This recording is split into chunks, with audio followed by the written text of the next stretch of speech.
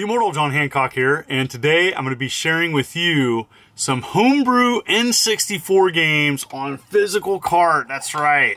I went up to the Vancouver Retro Gaming Expo and I came back with two aftermarket homebrew games for the Nintendo 64. Talked to the developer, Daniel Savage, and in today's video I'm sharing these games and some gameplay. These were made for some N64 game jams, and I'm happy to show you what they look like, and you can download these. The link will be below, so sit back, relax, let's take a look. Here is the physical cart that I picked up at the Vancouver Retro Gaming Expo 2022, signed by Daniel Savage, number 2 of 20. There's only 20 copies per title that he was offering at the expo. And, you know, this was made specifically for the N64 Game Jam 2021, and it won. It even has a story and, you know, programming for the Nintendo 64, especially, you know, primarily by a single person, pretty challenging. And I know he had some support getting this done, and it took 2 months to do this project. There's more information on his website. The link will be below. And it's really cool. It's got a simple story. This game isn't too long. I got through in about 20 minutes, but well worth it. Well worth it to download and play on a flash cart. Simple controls. You know, use the control pad to move around, and use the analog stick to aim. And I really enjoyed what he's done here. It's got a funny story, lots of sarcasm, and that's my go-to, you know. And I really liked what he has done here. You know, these aftermarket games, you know, are hopefully opening the door for other people to pursue and make these types of games for the Nintendo 64. You know, and offering it on a physical cart. Amazing. I don't know if any more is going to be available. What I do know is that you can download and play this on like an EverDrive cart if you have one of those.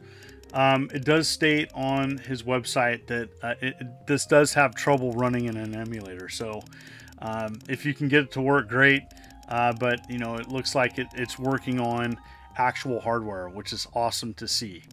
So getting into the game, this is the actual gameplay, and so you're moving your character around and you're pinpointing target spots on these enemies as a satellite comes and takes out the weak points. Just really cool. It's got a cool premise to this. I haven't played necessarily a game too much like this. So you got to take out this enemy.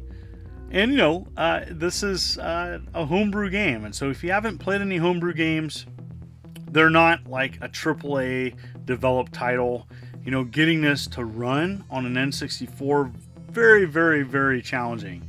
And I don't know how much programming you have, but just getting this to run is just awesome to see that, especially within only 2 months. I'm trying to take this out, see if I can get it here. Nope, miss. Just got some really neat aspects to this game. And, you know, I really have enjoyed it. And you know, is this a looker? No, it's not a looker, but just seeing it run and seeing, it was fun to play. I really enjoyed playing this one and seeing what he was capable of doing in a very short time. You know, Nintendo 64 did not have many titles released for it. About 300, around 300 for the US. And I know there's some import games as well that we didn't get. But nice to see some additional games that people are going out of the way. You know, growing up, there's a lot of people that grew up with the Nintendo 64.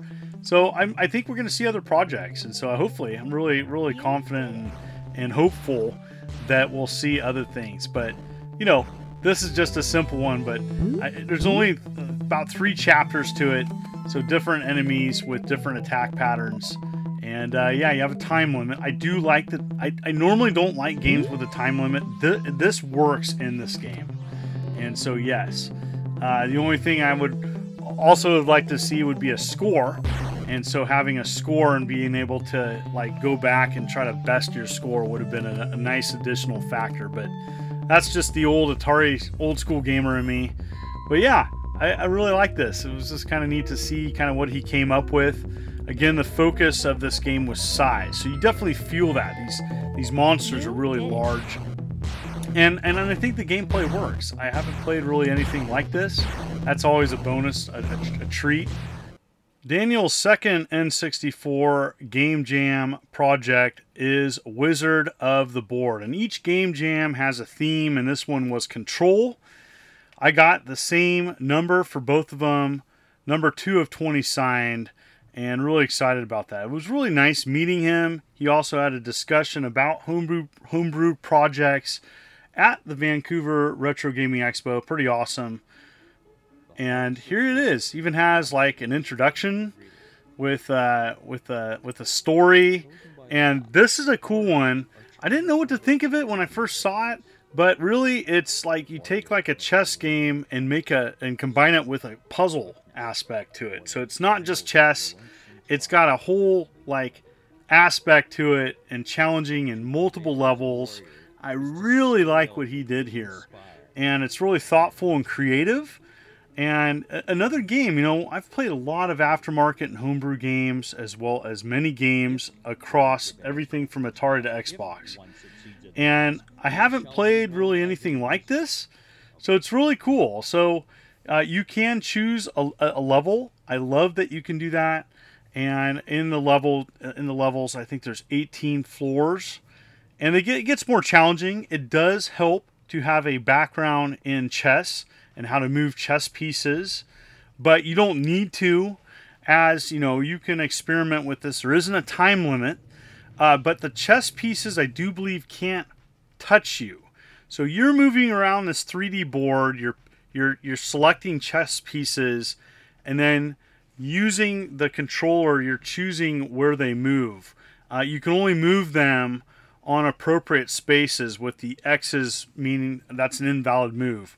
Really like that you can move these pieces around, and so it really is a cool idea, taking just traditional chess and chess pieces and putting them in a creative puzzle aspect. I got about halfway through this, you know, and so I'm just gonna show you a little bit. I love that there is a story, and it goes along and kind of walks you through. I think the developer has been very clever, and I really enjoy these creations and being able to share them with the rest of the world. That's awesome, and I really hope that this is kind of the start of more projects like this. As more people grow up with the Nintendo 64, I bet there's going to be people and developers out there that want to take the limitations and challenges of programming for the Nintendo 64, push themselves to make cool little aftermarket projects like this. And so I really look forward to what Daniel's going to come up with next. You know, these are passion projects. They're not made for big financial gain. As you know, this took considerable amount of time, and you know, developers and programmers by day, you know, they have day jobs, and so this is just done in extra time. And so really cool to see this come to a physical card as well. It's a pleasure to see programmers and developers use their skills to offer creative ideas such as this, and I'm really excited to see what else comes from the N64 homebrew community. I know there's other projects out there. This is just a sample, but have you played any of them? Comment below, as I really enjoyed playing this and I'm going to be playing it more. So, what did you think? Have you played these? You can go down to the link below and check them out. If you have an EverDrive, N64 EverDrive cart, you can download, or flash cart, you can download these. So thank you so much. You know, I'm a big supporter of the homebrew and aftermarket scene for multiple different consoles and computers and handhelds. I've covered several of these on my channel. So what I've decided to do is I am making a playlist dedicated to aftermarket and homebrew games, and you can check that out. The link is below for that, and enjoy those. Thank you so much for coming to my channel. If you like what you see, consider hitting that like and subscribe button and clicking the bell, as I'm uploading content every week, different videos, different things, and you may like what you see. So thank you so much. You folks are wonderful and beautiful. Let's keep it positive. This is the Immortal John Hancock, and you have a good day.